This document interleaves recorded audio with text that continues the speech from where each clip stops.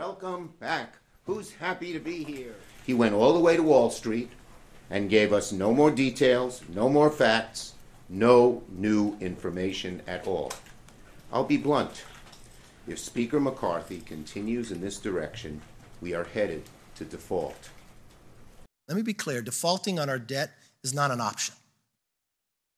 But neither is a future of higher taxes, higher interest rates, more dependency on China, an economy that doesn't work for working Americans. What we got today was not a plan. It was a recycled pile of the same things he's been saying for months, none of which has moved the ball forward an inch. He has not shown us a real plan.